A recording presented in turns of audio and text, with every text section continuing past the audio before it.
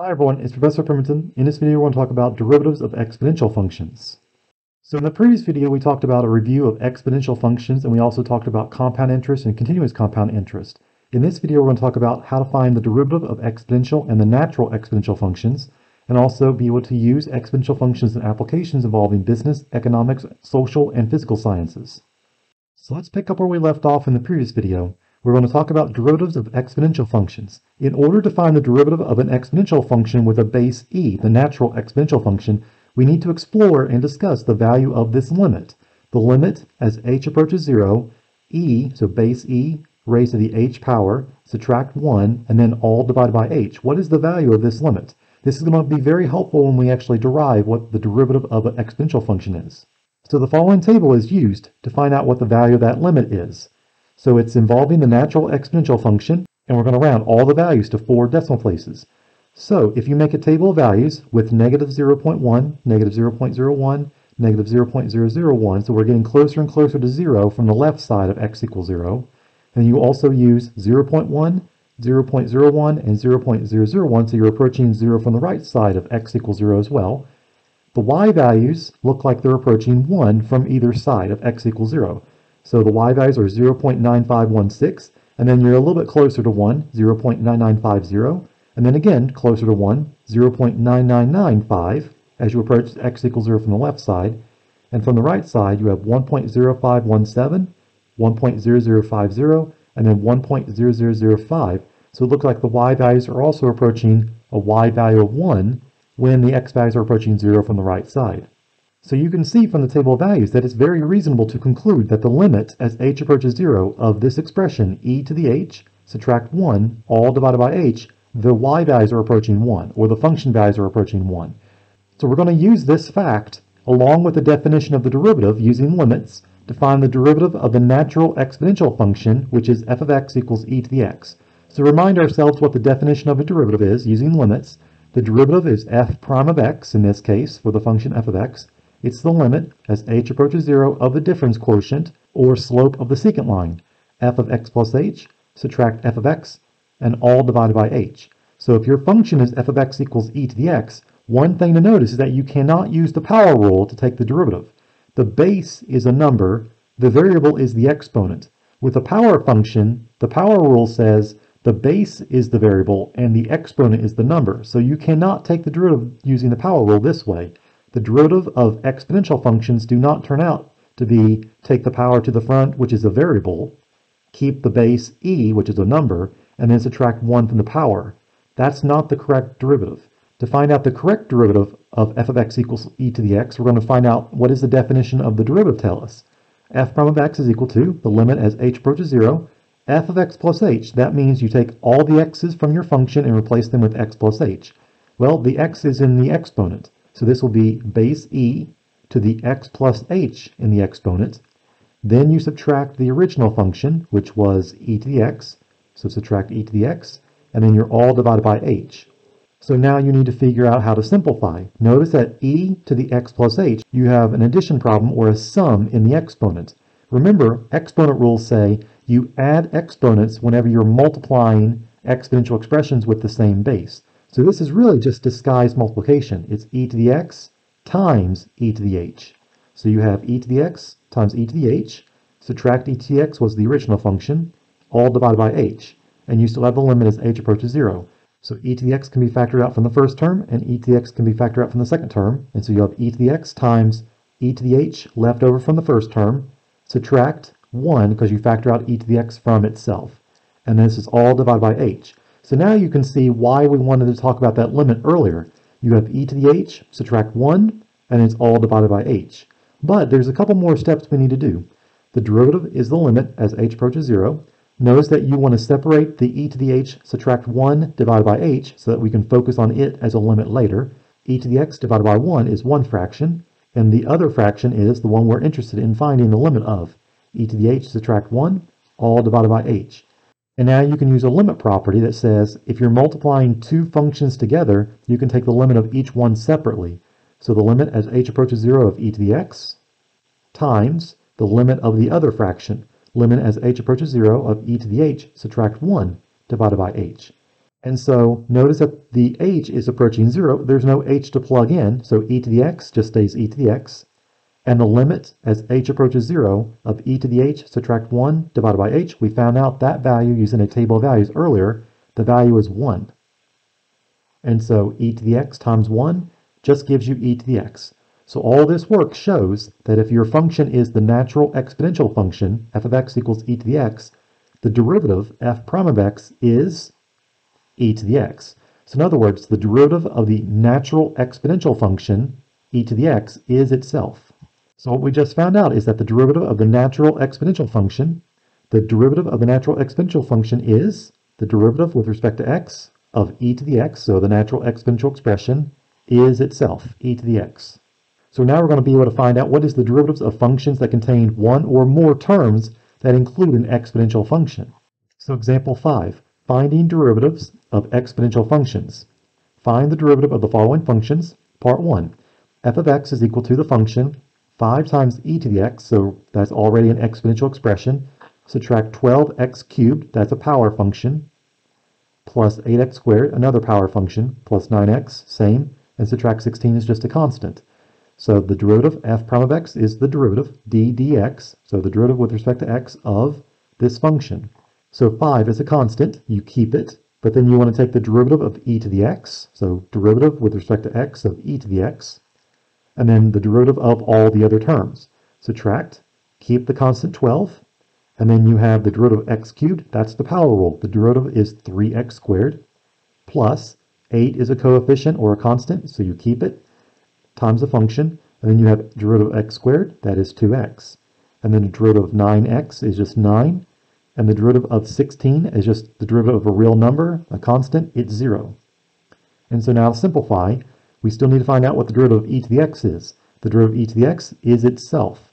So 5 times e to the x is the derivative. Subtract, 12 times 3 gives you 36, x squared, plus 16x, and then plus 9. So that's the derivative of f of x. So number 2, g of x is equal to the function negative 7 times e to the x, so exponential function here, plus 4x to the e, subtract e cubed. So the one thing you notice in this function is there's e everywhere. There's a base e, there's an e in an exponent, then there's a base e with a number in the exponent and not a variable. So g prime of x is the derivative, so derivative with respect to x of the original function. So again, negative 7 is a coefficient, you keep it, you take the derivative of e to the x. So derivative d dx, e to the x, but then you want to take the derivative of the next term, so plus 4, derivative of x to the e, so d dx, x to the e power, and then derivative d dx of the last term, which was negative e cubed. So let's take the derivative of each term.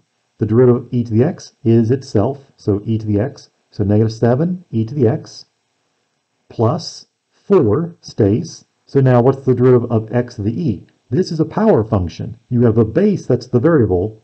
The exponent is a number. So how do you use the power rule? You take the exponent, which is e in this case, and you bring it down and make it a coefficient. So 4 times e. You keep the x and you subtract 1 from the exponent. So x to the e minus 1. And now the derivative of the last term.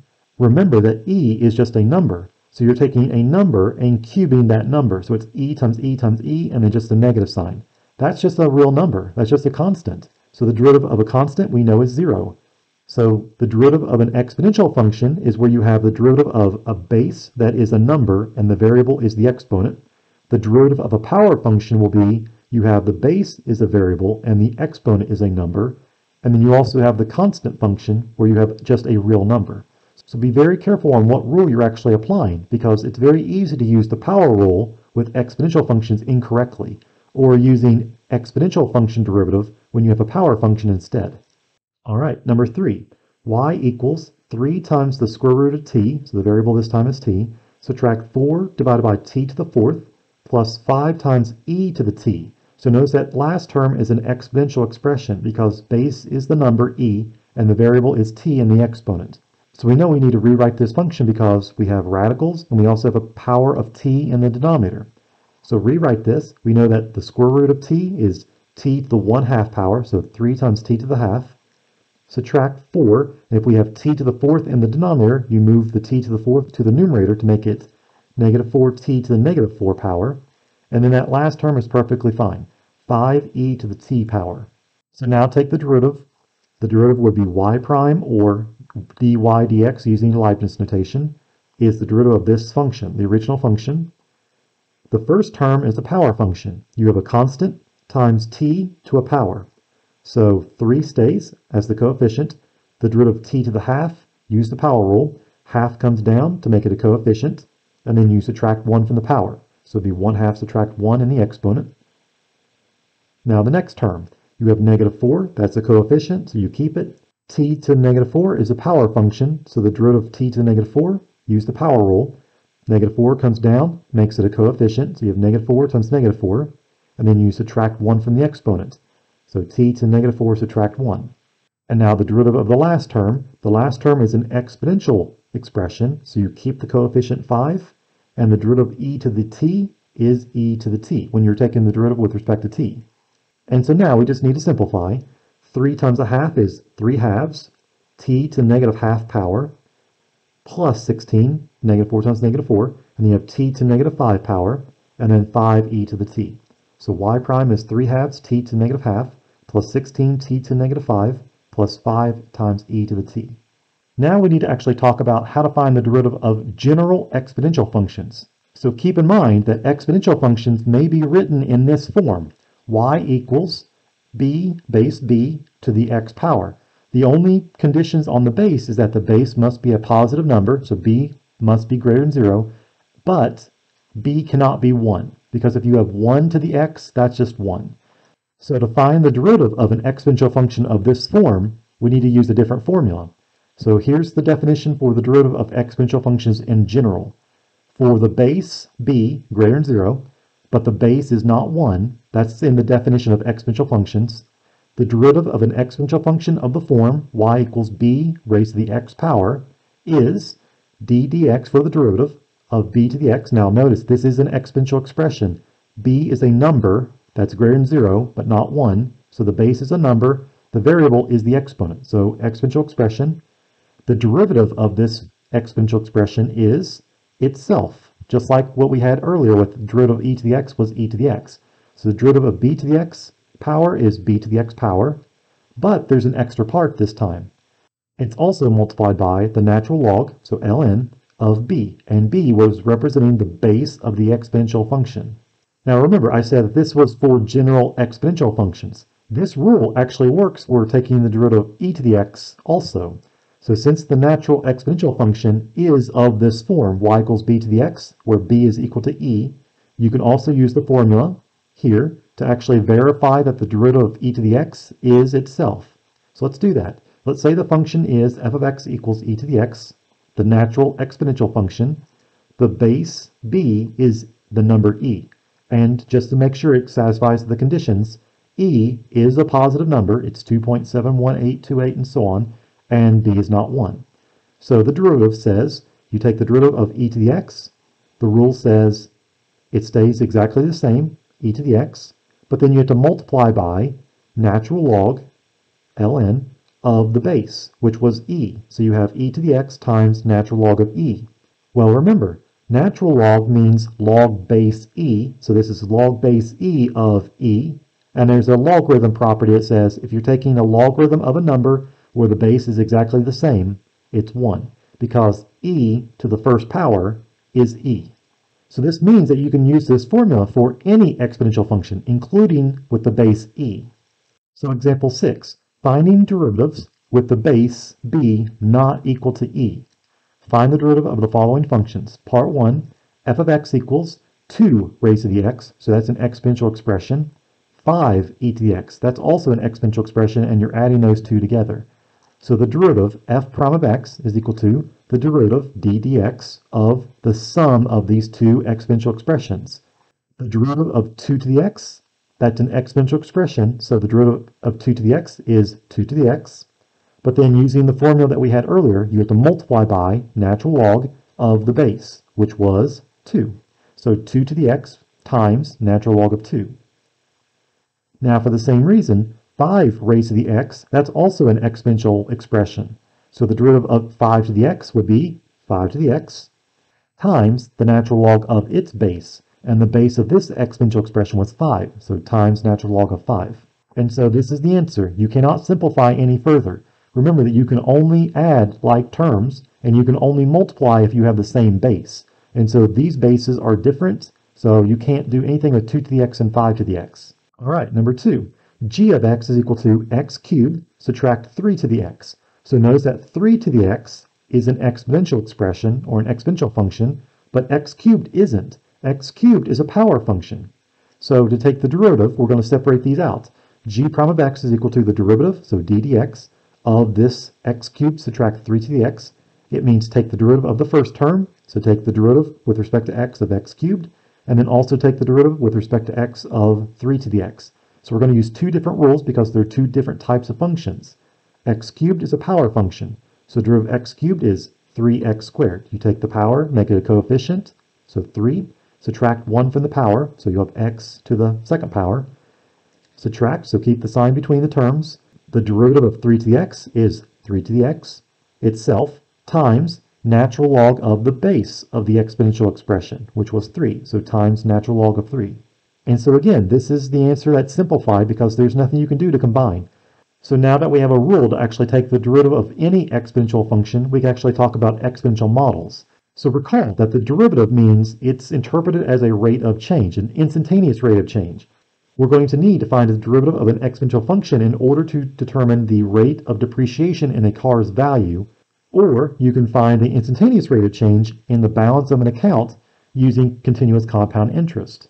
So example 7, resale value. Suppose that the estimated resale value, capital R, in dollars, of a company car after t years is given as this function. R of t is equal to 20,000 times 0.86 raised to the t power. Notice that this is an exponential function because you have 0.86 is the base and it's raised to the t power and t is the variable. So one thing I want to remind you when you do calculations with exponential functions involving a constant, you cannot multiply these. 20,000 and 0.86. 20,000 is the constant, the coefficient. The 0.86 is with the base of the exponential expression. So with order of operations, you need to do the exponent first, and then take that answer and multiply by 20,000. So there's no way you combine these. So the question is, what is the rate of depreciation per year? So it's talking about a rate of change. And interpret the result after 1 year, 2 years, and 5 years. Round each of your answers to the nearest cent. So we're talking about a rate of depreciation. That means we need to find the derivative of this resale value function, R of t, and we've already talked about that it's an exponential function. So if we want to find the derivative, we need to use the formula that we talked about earlier. So the derivative, R prime of t, is the derivative with respect to t, so d dt, of this function, 20,000 times 0.86 raised to the t power. So since the base is an e, when you use the formula, it's 20,000 is the coefficient, you keep it. You take the derivative of the exponential expression.